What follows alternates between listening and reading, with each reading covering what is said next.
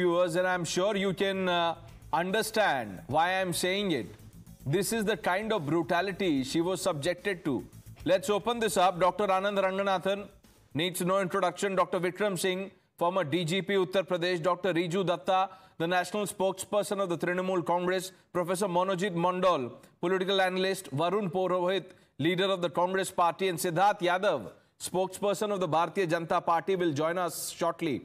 Dr. Ranganathan, you've tweeted about this. I don't want to get into the political blame game, but imagine what happened to a lady doctor inside the hospital where she was working. Good evening on this exceedingly sad day, I have to say, Pranesh, and good evening to my fellow panelists. I will be very brief because it's a real, I don't know, I'm lost for words, but I have 2 points to make here. Number one, the horrendous incident of the rape at that medical college was bad enough.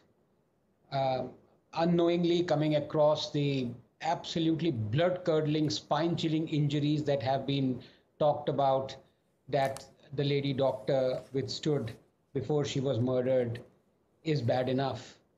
But to know that the health minister of Bengal, who is also the chief minister of Bengal, has given the principalship of one of the most iconic and celebrated medical colleges of Calcutta, 75-year-old medical college, Calcutta National Medical College.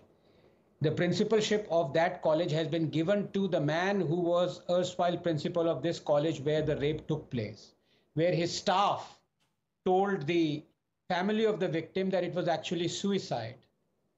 I don't know what to say. I am just speechless that such a thing can happen. So you can imagine how sold out the media and the journalists are, that there is absolutely no outrage that Ms. Banerjee would do such a thing. That's point number one.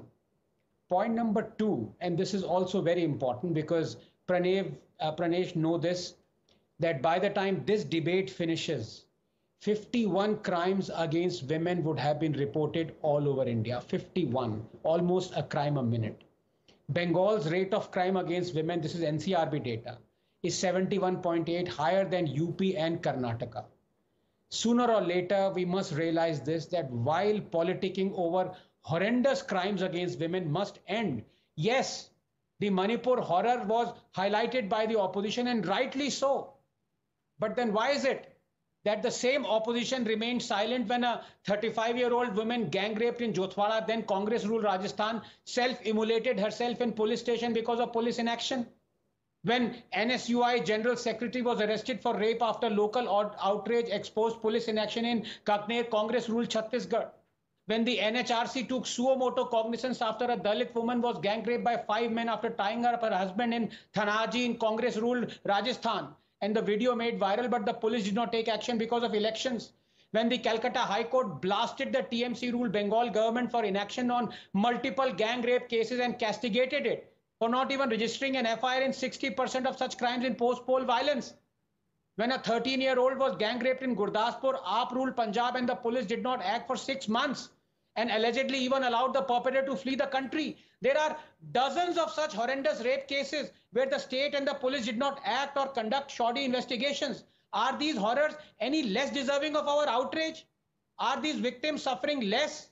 Did the Supreme Court take note of any of these horrendous instances? You have to understand the opposition psyche. It outrages selectively and only highlights crimes in BJP-ruled states, because then you can speak truth to power and criticize Modi. Because only Modi is in power, Didi is not.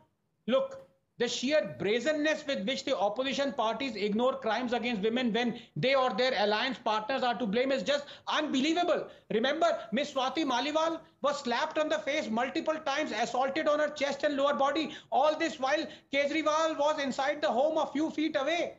If a sitting woman BJP MP was assaulted inside a sitting BJP chief minister's house, the United Nations would have been asked to step in by now, demanding sanctions against India. But did you see any outrage? No. This is the tragedy. On one, when you have a sitting chief minister give principalship to the person who has been at the center of this entire controversy without investigation being complete. And number two, when the media is simply asked to bend and is crawling in Bengal. Dr. Riju Datta,